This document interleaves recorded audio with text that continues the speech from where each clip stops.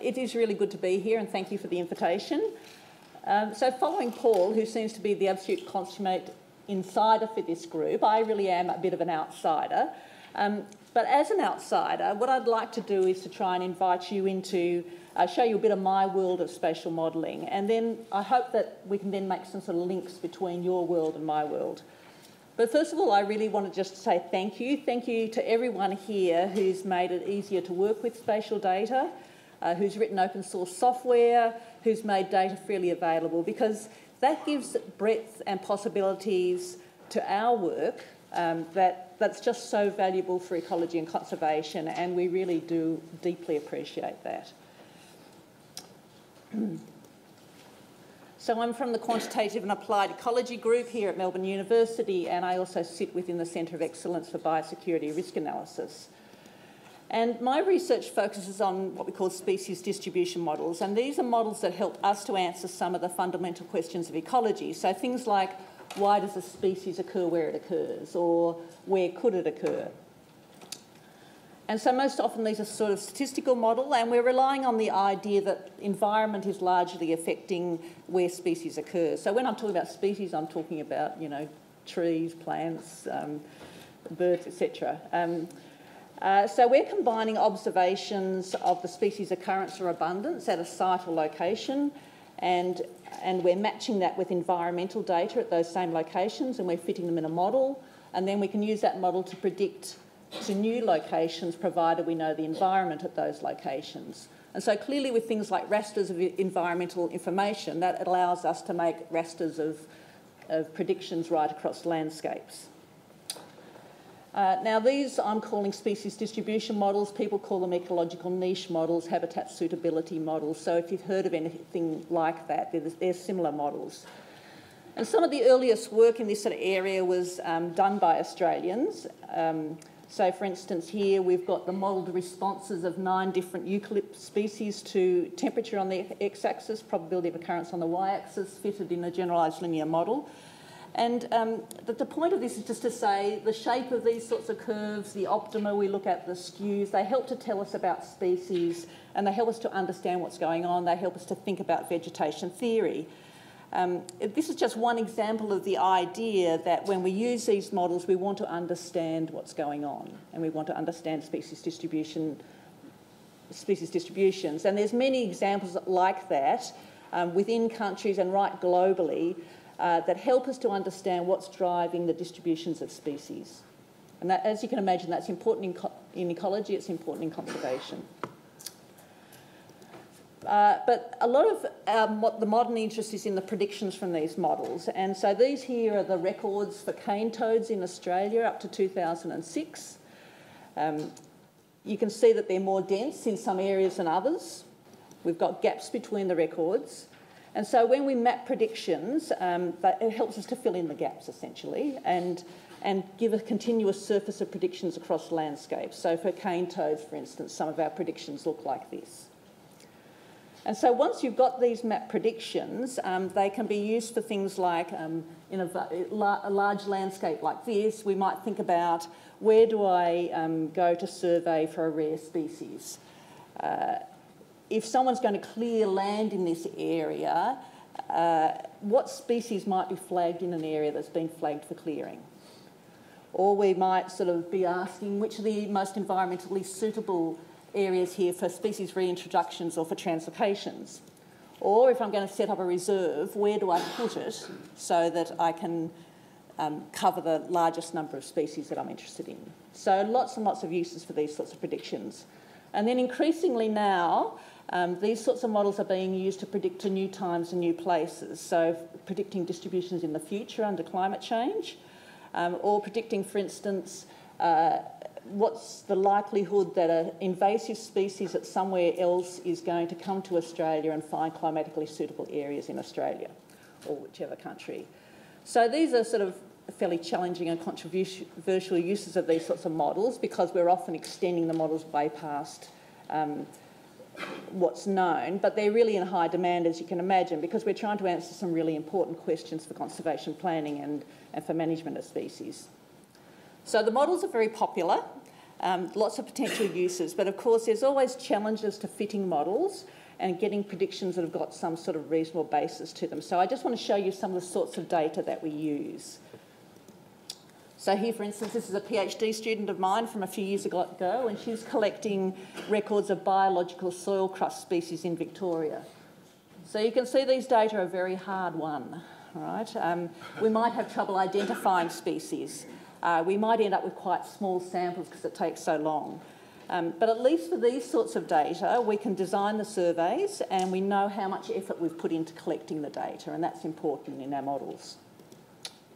And then we've also got large data sets. So this data set here that I had a picture of before are from these marine research trawls. They're data I work with my colleague John Elith in New Zealand, and it's a very rich data set. So there's 17,000 marine research trawls. Now, they've got their own challenges. You know, between trawls they change their gear or they change their trawl speed and things like that. But at least the data set's very large and reasonably well known. Now, traditionally these sorts of data have been owned by ecologists or management agencies, and in the past they haven't been openly available.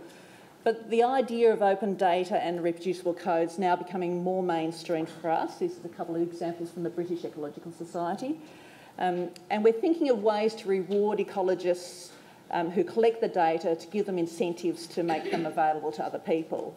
But it is a continuing process, and the availability of data for us is an ongoing issue. But most commonly, we have a lot of species records that are incidental records. So they're not necessarily parts of surveys, they've just been collected by a whole lot of people. And I guess many of you will know these online portals. So this is the Global Biodiversity Information Facility. It's now got about 1 billion records in it of species occurrences.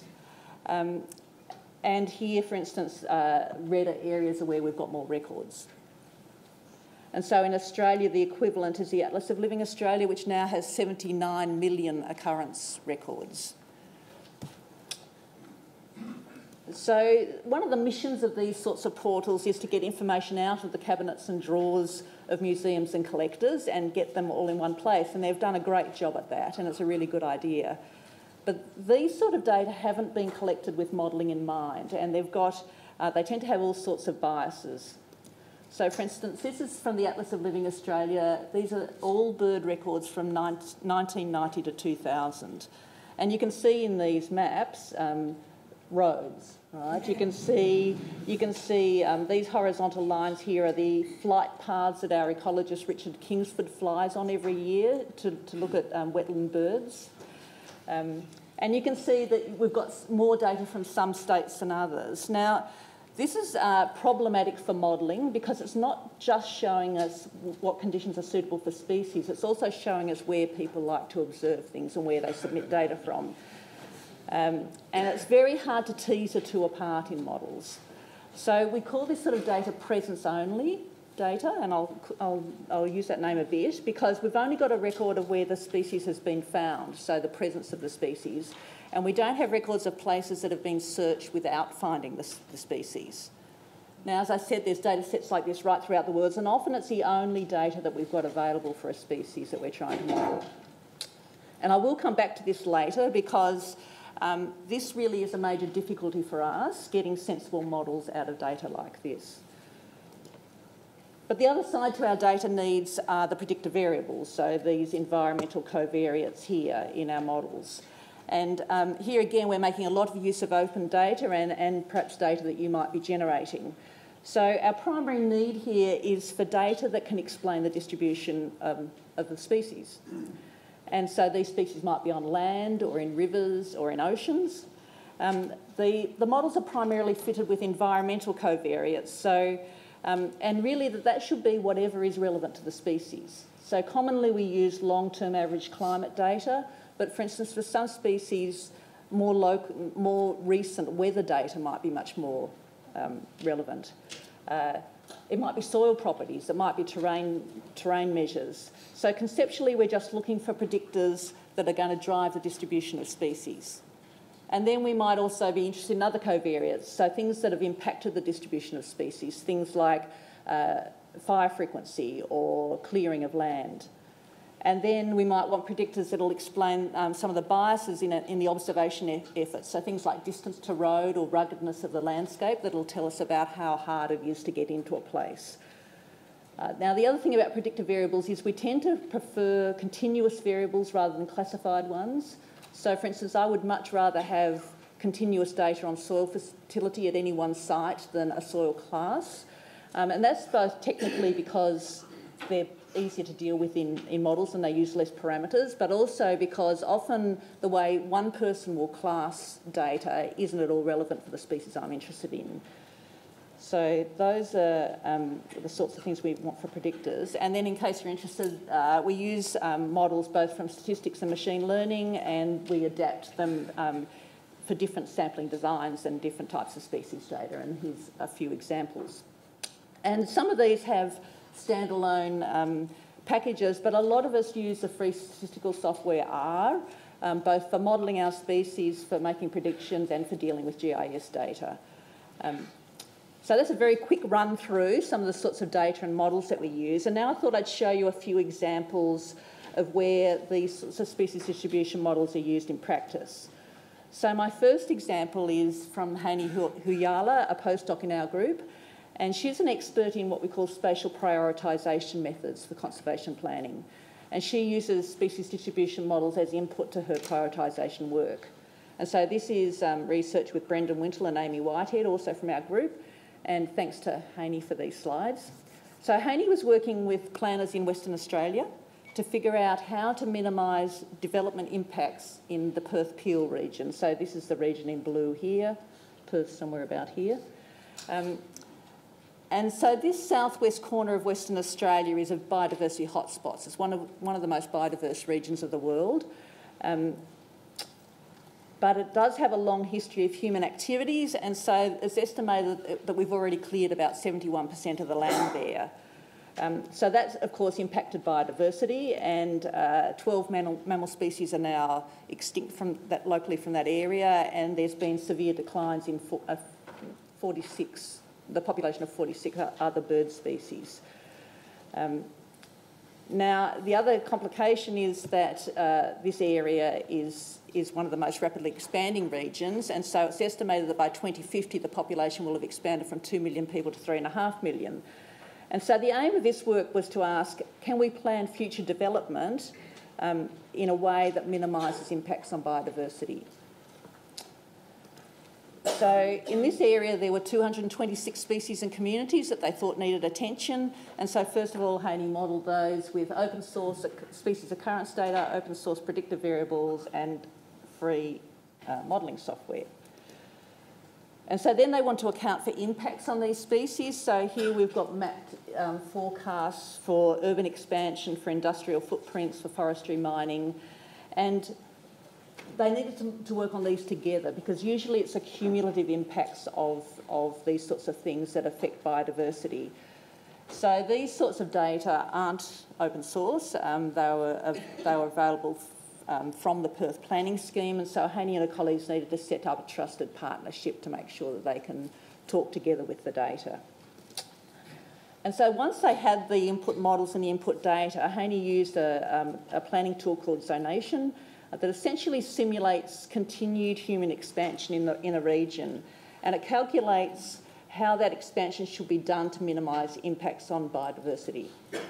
And so this is what it looks like in action. So the blue areas here are locations where biodiversity can accommodate development. So where land clearing will lead to relatively lower rates of biodiversity loss. And then the more red the colour, the more important that area is for biodiversity and the more damage we would do if we developed it. Right, so we get output like that. And then, so one of the most valuable things in this project is that Heini and her colleagues could work iteratively with the planners. So this is a planner's first proposal, and the areas in red are areas that are impacting biodiversity in fairly severe ways. And so in this initial proposal, you'll see 20% of the remnant vegetation was going to be developed, and on average across all the species about 21% of their habitat will have been lost. And so the idea was Heini and her colleagues would give them that feedback. They would go back, do some more planning. They would see how that changed. And so there were iterations of the development. And then in the end, the final revision, you can see there 12% remnant vegetation being developed and a 12% impact roughly on species as well. So that's dropped down from the initial 20%, and that's significant in this area. So this growth plan is still being finalised, but it has been clear that if you do smart planning, you can significantly reduce the impacts on species, and so I think it's a nice example. So my second example is from Casey Visinton, also in our quantitative ecology group here, and thanks to Casey for these slides. So this is Casey's PhD work, and it's based in Victoria. And so his idea is he wants to predict the risk of collision between wildlife and vehicles, and he's using spatial models of exposure and hazard. So the data on exposure he gets from species distribution models, and the data on hazard he gets spatial data on traffic volumes and speed. So in a bit more detail, the species distribution modelling part of it used open access data again from spatial repositories like the Atlas of Living Australia to train the models, and the predictive variables are also open source. And so here, for instance, we see model distributions of wombats and wallabies and possums and kangaroos and koalas. So species they were interested in. And then to get estimates of traffic speed and volume, sorry it's a bit pale some of this, Casey used data from OpenStreetMap and from Google Maps, and he combined that with other information from other open access administrative and census data. And then he did this using spatial databases and QGIS and R, and he combined all this in models that could then predict speed and volume for each of the 600,000 road segments in Victoria, so it's about 150,000 kilometres of road. So once he had species information, traffic speed and volume information, he combined all those in a model, and then he could make predictions of collision risk for any road segment in Victoria. And so now he has estimates of collision risk on all those roads, and this information now is stored as GIS data, and the idea is it can be useful for road authorities to manage roads. So he also worked on train networks, and he's modelled collision risk on train networks, and so here he's thinking about variation in both space and time for trains. He got data from Public Transport Authority of Victoria as a general transit feed specification format. And so he ended up with data on train speed and volume, train speed and number of trains for every hour, for one day of the month, each month of the year, for every cell on the rail network. And then he also had information on distribution of kangaroos, and he had information on the diurnal activities of kangaroos. And so he could then make predictions, predict the risk of collisions between trains and kangaroos for any rail segment for any time of the day or year. And so the longer term plan for this sort of work is to develop integrated systems. So Casey's been working on this side here. He wants to gather more data from the public and from open source repositories to model risk and to provide informative outputs, and then to interface with mobile devices to warn motorists. So the idea is you'd get a warning sort of saying you're travelling in an area with lots of wildlife. If you reduce your speed, you know, you've got this much less chance of a collision, that sort of idea. So it's a very nice application of modelling for both wildlife and for people using open data.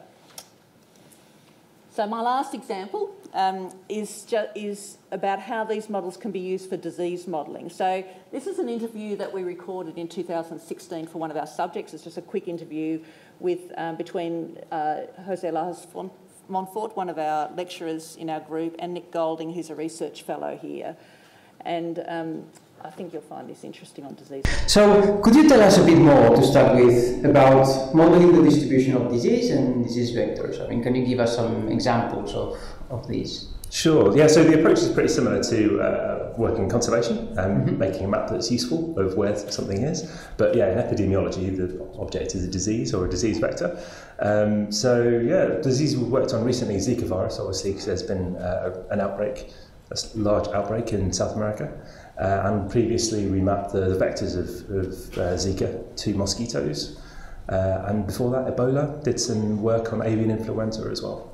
Oh, that's some pretty important diseases. Yeah. Often there's a desperate need for maps and very little data. Yeah. So what makes modeling the distributions of disease different than of wildlife, for example? So fundamentally the models are the same, but it's the data that goes in. Often it's presence only as well. It's, again, the only data that's available. But the sources of bias in that are going to be slightly different from the conservation side of things. So it's not that you do planned surveys, but it might be where people report to health facilities, and therefore it might be more likely that you get disease reported in large cities. And also the covariates that go in tend to be different as well. So poverty is quite a big predictor for a lot of diseases. So understanding sort of metrics of that, socioeconomic variables like that are important. Yeah. And how are these models used in practice then, once you produce a map of the disease or even the vector? So there are a couple of different applications, and one of them is just advocacy, just saying, look, we need to do something about this disease, it's everywhere. But there's also, for planning, if you want to go and do better surveillance for a disease. So some work that some colleagues of mine did on dengue was actually used to inform the global burden of dengue, so how many cases there are. And we also did some work recently combining different maps to work out areas where there are vector-borne diseases, so mosquito and fly-borne diseases in the same location. So it might be worth targeting lots of them at the same time. Right. Get my volume back up again.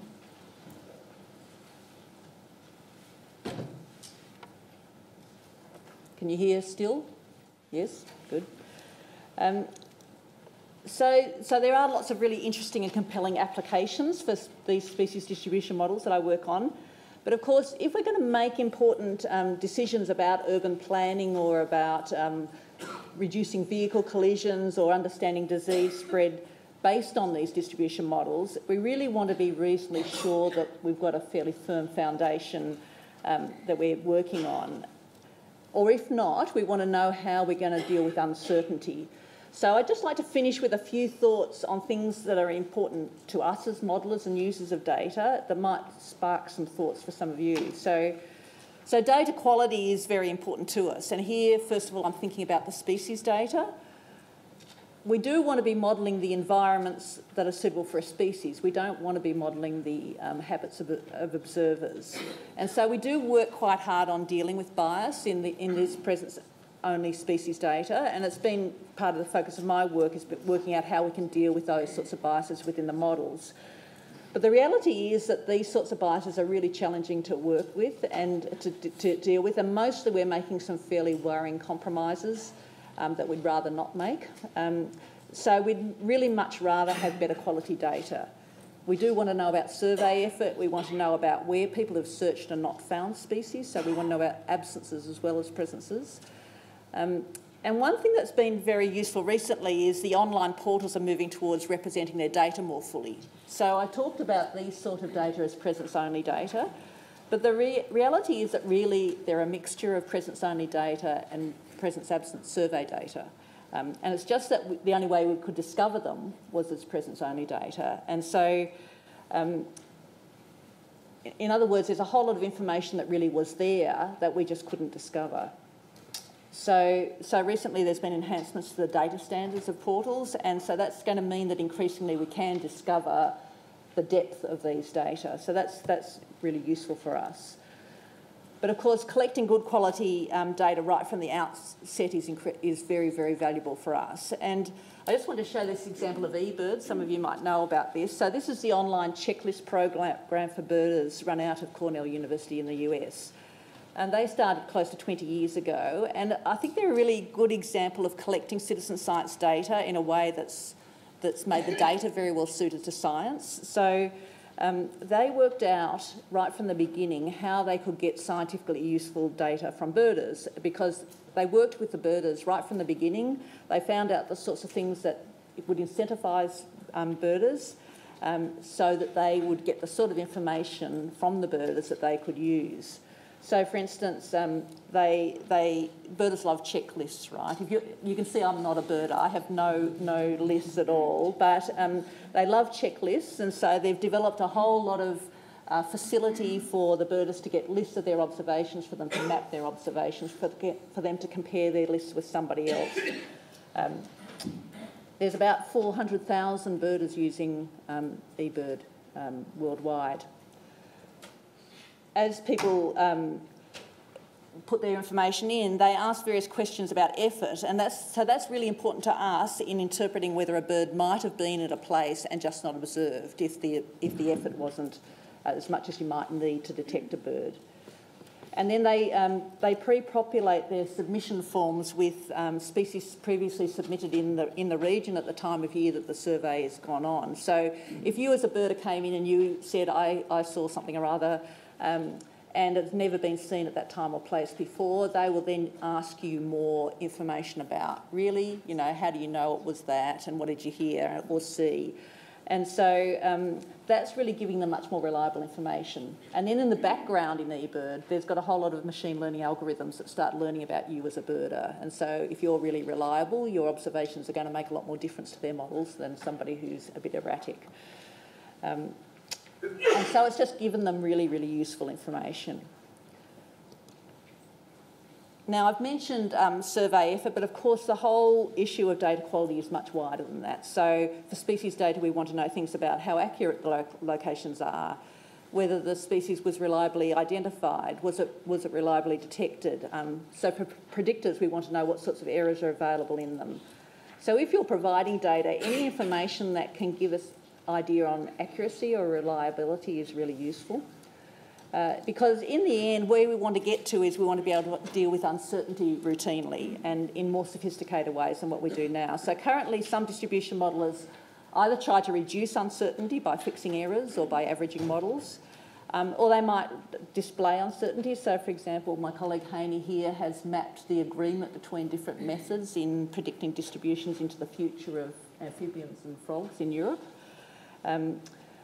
Or we try and think about uncertainty from the decision viewpoint. So if I'm going to make conservation areas, which ones are most robust to uncertainty? So here in the red, she's mapped those areas that come up as good conservation sites, regardless of uncertainty in models. So some of us try and work on uncertainties, but it really is a very undeveloped area for us. And I think one where more information on data quality or more ideas about how to assess uncertainty or to visualise it would be really helpful. Until recently, we haven't been great as modellers at documenting all the details of our analyses or making code and data available, but thankfully that's gradually changing. And so we've got moves for reproducibility of analyses. So this is Zune, a package in R. And so the idea here is there'll be a workflow and there'll be modules contributed, and those modules will be available to everyone. And once I've fitted a model with my code and data would be made available to everybody else. And if you wanted to rerun models and make different choices to me, you could do that. And that way we should build up a repository of information and learning. So we're hoping that that'll make things more transparent and it'll help us to build on ideas and show the impact of various steps that we make in the modelling process. And then we care about things like how do we evaluate our models well. So these are just a couple of examples of work from our group that's been used looking at how do we make structured cross-validations to test our models well in different places. So, for instance, we might think about testing our models on different parts of geographic space or environmental space. So here the different colours are showing different folds of a training and testing cross-validation. And we would test our models on one of the colours and train on all the others and cycle through the data. So the idea here is, does my model transfer well to a different area or different environments? Or we might want to test, will it predict well to a different time? Or these are data from elk in Canada, they're home ranges of elk. And so you might sort of say, we've got a whole lot of locations within any one home range. I'm going to hold all that data together and test on maybe an individual that's further away. So this idea of how we reliably test our models is important for us. And this is software that one of our students, Ruth Berfalavi, has just written in R again to implement some of this cross-validation. It's got some very nice tools, including some really nice R-shiny visualisations of his code. And we're always interested in tools that will help us to probe and understand our predictions. So this, for instance, is an interactive map of predictions. And if it was interactive, really, you click on any one cell here and you can look at the modelled responses and you can see where you are in the environment for any one of the predictor variables, and you can see what is going together in the model to make up the prediction. So this is helping us to sort of probe our predictions, and it's important because especially with messy data sets where we really want to understand what's going on, we need tools like that that help us to sort of work out, are we modelling something sensible or are we modelling nonsense? Because really where we want to get to is we want to get to reliable predictions. So this is again from eBird. These are predictions of the magnolia warbler. And here, lighter colours are higher abundances, and you'll see at the very top time is ticking by. So this model and others like it are possible because of the quality of data that eBird now get. And they've invested in computer scientists and statisticians who've developed models that suit these data well. Now, eBird now get over 1 million observations every month. So some of their models are so well supported by data and evaluation that they're feeding into really important conservation decisions about critical habitats. So I think it's a really nice use of spatial data for biodiversity modelling. Okay, so that's a bit of my world. I really hope that we've got some opportunities to talk about the links between yours and mine in the next couple of days, or please do email me with any thoughts that you have. Thank you.